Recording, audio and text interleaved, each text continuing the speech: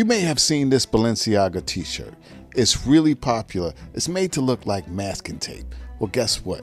I made one at home and we did it on this bleached blank. Well, buckle your seatbelts because the video starts right now. So I'm going to show you how you can create a graphic like that, and you can use the name of your own company right there or whatever word you like. And we're going to do it two ways. We can do it the easy way or the hard way. We're going to start with the easy way, which is just finding a font that looks like tape and just typing the words out. And then we're going to go on to something a little bit more complicated, but the results are going to be fantastic. Let's go. The easy way. First, go to devont.com, go to the search bar and put in tape. You will see a whole bunch of different tape style fonts that you can very easily download and install on your system. Another option, but it's not free, is to go to Envato Elements, put in fonts, and then in that search, put in tape. You're gonna see a couple of fonts. I really like this one called Slater's Duct Tape. You just click on it and download, and you have yourself a font. Then you want to open Illustrator or the program of your choice. And then we're simply going to type Be Yourself, because typing Balenciaga is not only is that biting, but who would want to wear something as gaudy and ostentatious as that? So anyway, we're going to type that out and we're going to make it bigger. And then we're going to go over to our fonts and we're going to go down to Slater's Duct Tape. And voila, it's almost done. Then we're going to go to our swatches panel. We're going to click this tan right there. We're going to add that black background that I pulled up, and look at that. That is the easy way, ladies and gentlemen. You simply find a font that looks like tape, type it out, done deal records. The not so easy way, AKA the hard way. Okay, it's not really hard, it's just more detailed, but the results are going to be much better. So if you look at the Balenciaga graphic, you can see right where the tape overlaps, the color is slightly brighter, giving it the realistic look of masking tape. And that's what we're about to kind of mimic and reproduce. And then we're going to go up to type, go down to create outlines, which turns that text into a shape. Then we're going to take that and dissect it. We're going to take it apart and we're going to make little pieces of tape. We're just going to take the tops and the bottoms of the text and then we're going to turn them into these little pieces of tape. You see that? And now we're going to take that tape and turn them into brushes. You go up to window, down to brushes, and we pull that up, and then we take them and we pull them in. We click on art brush, okay, and now we just made a brush. And we do that for all of these brushes that I just made. And now we can go over the text that we just made, like so. And you may be thinking, why? Why would you do that if you already have? Why would you recreate what's already there? And the reason why we don't just use the font is because if you see where the brushes that we did interconnect, you don't have that. And that's what you need. You need that overlapping of the brushes in order to create that effect. And guys, if this is too much for you, if I'm going too fast because I'm speeding this up, I have a very slow detailed tutorial on my other channel, T-Shirt Design School, links down in the description. So once we get everything pretty much done again with our text, okay, so now we're going to take that, we're going to pull it down, and we're going to go up to Object and go down to Expand Appearance, okay? And we're gonna then go up here, grab a little piece of it, and select the same fill color. Then we're gonna pull that down to separate it from those strokes that we made, right? And now we're gonna take this one and we're gonna go over to our Pathfinder. And we're gonna go down, we're gonna click Divide. And the reason why we're doing this is because I'm going to show you something. We're going to take this bead, we're going to bring it over here.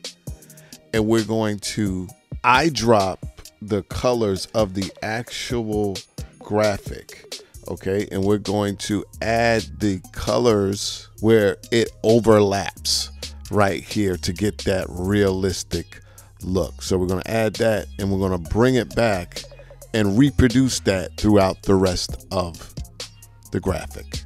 You see where the tape overlaps, that color is slightly brighter than where the tape is just there. And when we divided it, we can see the separation. So then we go in and change those two colors, one a little bit darker and one a little bit lighter. Let's go ahead and do that.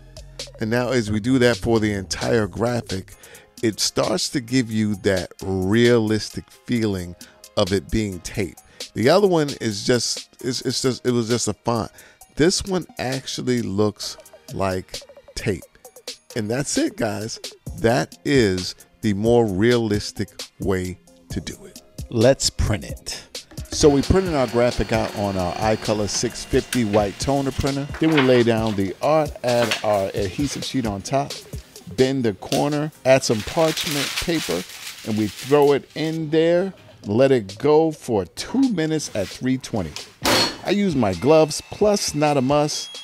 And now let's take it out, remove our Teflon sheet, wipe down with the textile. And now we peel, slow and steady wins the race. Look at that, we just made our transfer. And then we cut the edges, just any excess adhesive we can get out of there, and look at that. And now let's get to our blank. So we're gonna do something cool. We are going to take this nice water bottle, put some bleach in it, and then we're just gonna spray it just like this. And you can see it's already reacting. So let's go down and do the bottom. And then we're just gonna scrunch it up like this. And I'm gonna open it up. I'm just gonna pour some on just like that. And I'm gonna do a second one, right? And I'm gonna take that and we're gonna ball it up, and then we're gonna put it in some cold water. This stops the bleach reaction, okay? We took it to the laundromat to make sure that they were good and dry and laundered. I'm gonna show you how they came out, but check this out. So guys, I wanna take some time out to tell you about my 2 new books, Start a T-Shirt Business or Die Trying, the 10th anniversary edition. It's been updated with all the latest information on the t-shirt industry, including the use of AI. And I wanna tell you about this one, the Start a T-Shirt Business Workbook, Sketchbook, and Journal. This thing is amazing. You go through, you do all the exercises, you fill out all the prompts, you do all the sketches, and at the end, you will be left with an amazing blueprint for how you are gonna start your t-shirt business. All right, check them out. They're both available at Amazon.com. Now let's get back to this video. So we put those in the dryer, added some coins in this old school bad boy, and then we got them out.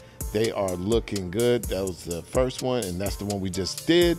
Now we're gonna set that down on our platen, get it nice. We're gonna take that t-shirt, help that ruler excel, and we're gonna take our art. We're gonna just fold it to get that center mark, and we're just gonna put it right there and get it nice and squared.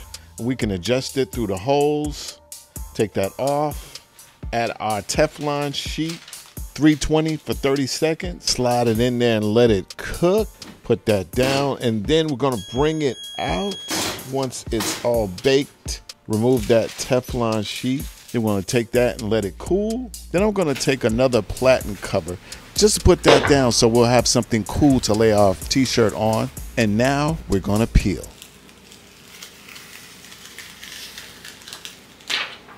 Now we're gonna give this a finishing press with our T-seal to give it that nice screen printed look and feel. And then we're gonna give it that final peel. Listen. And look at that. We have our tape look. If you look closer, you can see where it overlaps or it mimics the overlap, and you can do whatever you want. You can do your brand, you could do words, you could do whatever you want. Anyway, guys, have fun, and remember where you heard it first. T-Shirt Help Desk. There you have it. Awesome graphic. And I want you guys to check out this video that I did. Is another great graphic. Anyway, guys, fooled around with y'all long enough. I'm gonna put some butter on my shoes and slide on out the door. God bless. Peace. T-shirt Hope Brusk.